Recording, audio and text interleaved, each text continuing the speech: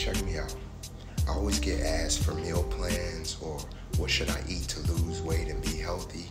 And before I start giving you this free game, I advise you to visit pswilson.gumroad.com. I have plenty of books and materials related to this specific topic starting at $5. Alright, so go check that out. But whatever your health and fitness goals are, how you eat is a key component that can be used to help get better results. Alright? Healthy eating isn't only important when you're trying to lose weight though. It's also important when you want to lift more, feel more energized, run faster, live longer, and overall feel better. So don't complicate things, alright? Many get stuck on tons of small details when you don't even have the foundation of healthy eating mastered.